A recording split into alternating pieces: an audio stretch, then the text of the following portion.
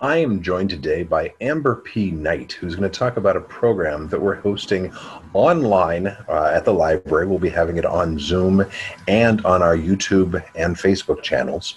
It's going to happen on Monday, June 22nd, starting at 7 o'clock. I hope you enjoy our conversation. I'm joined today by Amber P. Knight to talk about an upcoming program of how we can boost our mental health with technology. Amber, thanks so much for talking with me today. Yeah, it's good times. Glad to be here. Yeah. So you've been doing programs for libraries and been doing, just talking about mental health for some time, I know. And we're all using technology in ways to like as core parts of our life that like it was integrated in our lives before everything kind of fell apart in March, and like it's exploded since then. Let's back up a little bit pre-pandemic though and talk about how you started getting interested in helping people learn about mental health. So I have lived experience. I have bipolar disorder, and I've been in treatment with it for years. And I eventually voluntarily went to a psychiatric hospital, and it's one of the best decisions I ever made. And that was 8 years ago at this point. And after that, my life was just on an uptick, and I learned a lot of coping mechanisms and a lot of things that I realized when I started doing talks and putting my story together. When I came, when I was in a place of being stable, I was like, I'm noticing a trend. Like a lot of this stuff has to do with being online or my phone and technology and community building. And I was like, I need to put this together. And so I did. That's really awesome.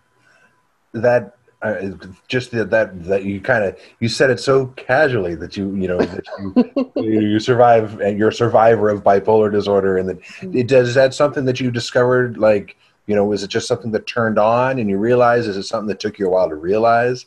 I'm not trying to get too personal, but you were just so casual about that. That's what this is about. Yeah, when you open like that, I'm definitely not going to bury the lead. Right. So I don't know when it started exactly, because I was an angsty teenager. So I wore flannel and liked Nirvana. And then I went to college and I started theater.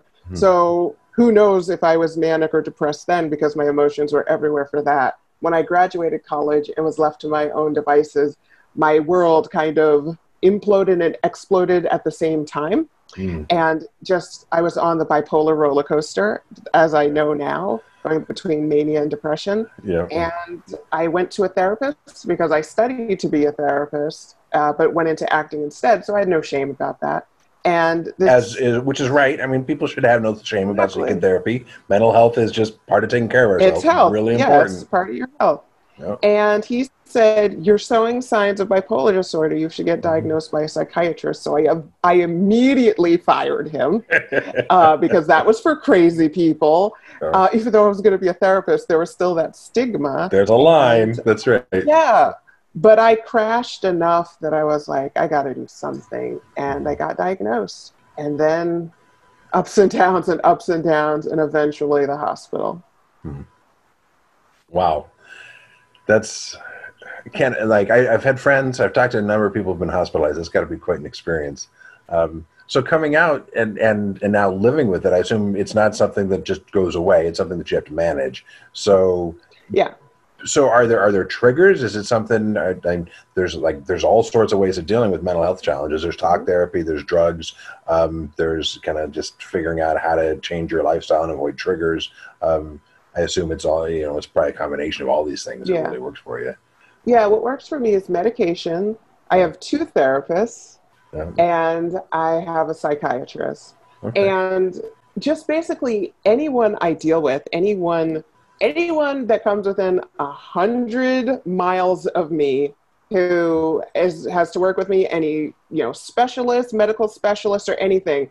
It's like, listen, I have bipolar disorder. We got to work around it. Because a specialist is a specialist. If all you have a hammer, every problem's a nail. Right. Yeah. Or anyhow. So exactly. It's like, that's the only tool you can use. Let's look at all the tools we have available. Yeah. Exactly. So I tell them right away, and it's amazing how many times I could have been helped if I just had more agency, if I knew how to self-advocate.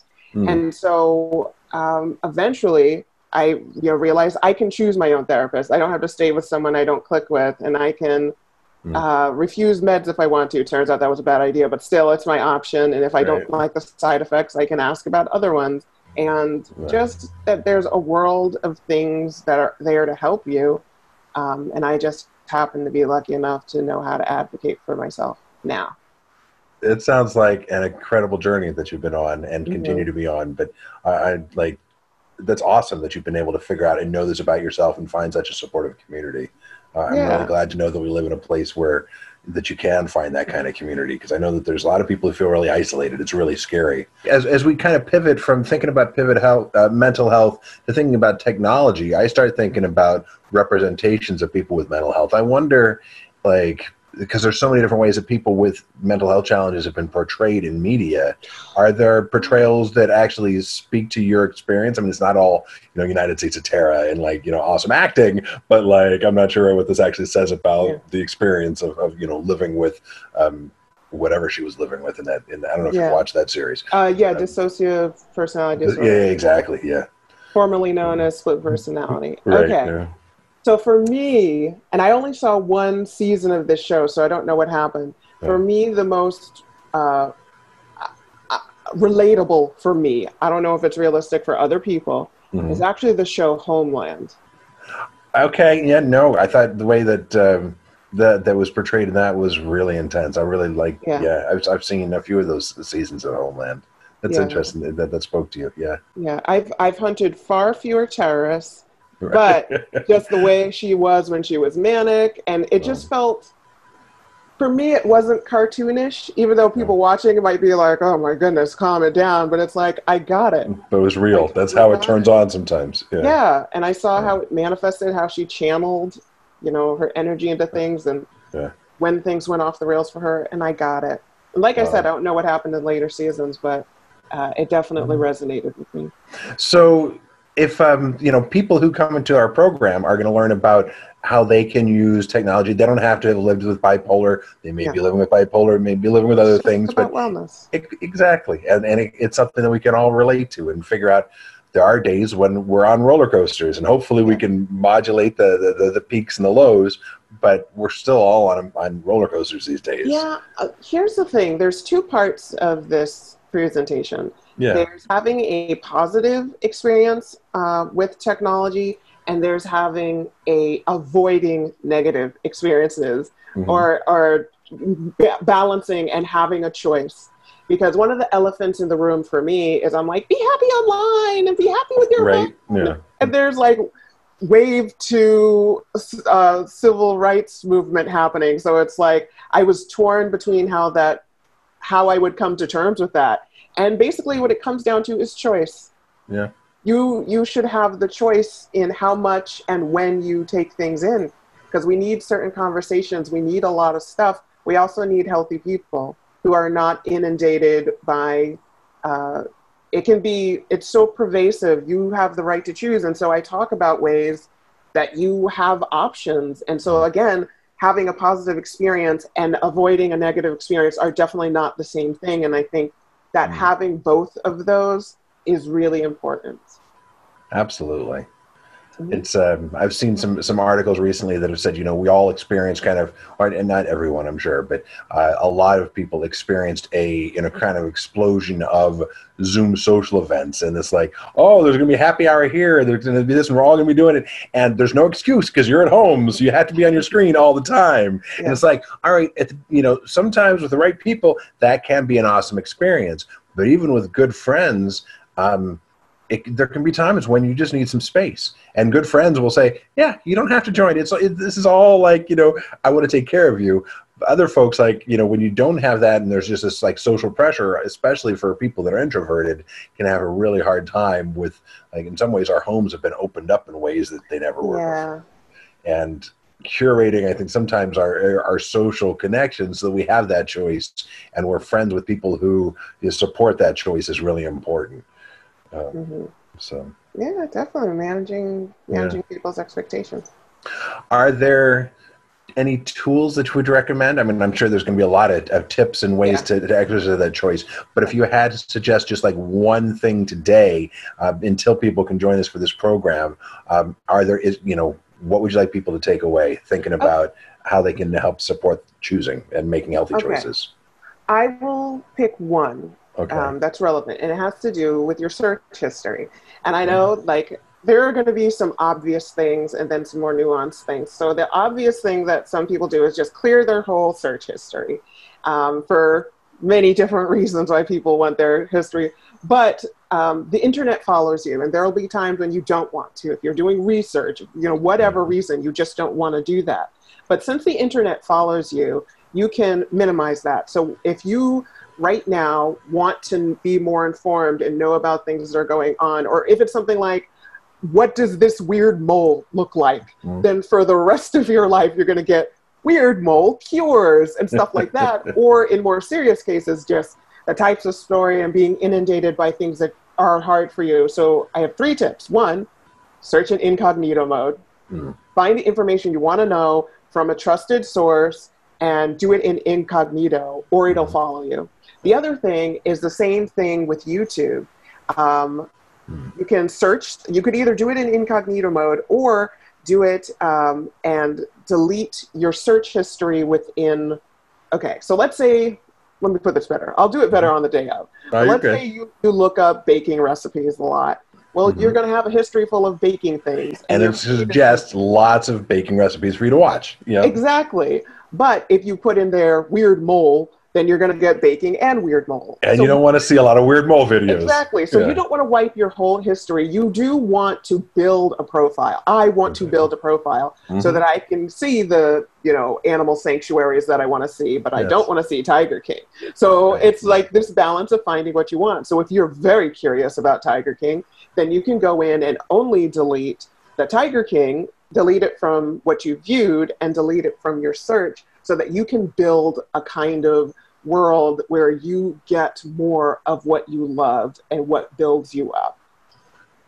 That makes sense. It's like gardening. You want to plant the flowers that you want to look at, and you take out the weeds. So sometimes we have to research the weeds so we know what to take out, but you don't want to be looking at them all the time. That's why you're taking them out. Exactly. And if you see a video you don't like, then that they put up shows up in your algorithm, go to do not show this, or do not show me this channel. And again, it's just give it the feedback saying that makes a lot of sense. There's even an incognito mode I know in YouTube where you can actually so if you're like, okay, I'm going to go do some research right now and I don't want this to be poisoning my cultivated garden of videos, don't use this content. Those are really good tips. Well, thank you, Amber. I think that's something. Those are a couple of really simple things that people can do as they move forward. Hopefully, they'll keep this video and they will be very excited to join us and learn a lot more about how they can boost their mental health and use some tools to do it. One of the it's a little like cliche and everything, but I remember when I first there was I don't know. I'm of a time when I remember life before cell phones, and so. There was, once upon a time you wondered, do I get a cell phone? Do I not get a cell phone? And like people with cell phones are always looking at their cell phones. They're always taking calls and they're reachable everywhere. And how annoying is that? And I was like, when you get a tool, you have to use it as your tool, not be a tool for it. Because you can definitely be a tool. You can be, how do we put technology to work for us instead of working for it? And it's, I also go into a part about, low tech things and about helping other people to be a part of communities. And what sparked it, I'm not religious, but my mom is. And I was like, well, what if people who aren't going to church but don't have technology, what are they doing? And it got me thinking. And so it doesn't have to be with church and it doesn't have to be with anything like that, but you might have somebody who feels isolated but wants ways to be a part of things, or money is an issue. And so I go over some things like that where you can support people and communicate with them so that you're both healthy mentally. The power of the old-fashioned phone tree and connecting, building communities using the technology we got available. Right on. Amber, I'm really excited. Thank you for coming to Quincy to help share your knowledge and your experiences with us. I really appreciate it. I'm really looking forward to it. I'm so glad that I get this opportunity. It'll rock.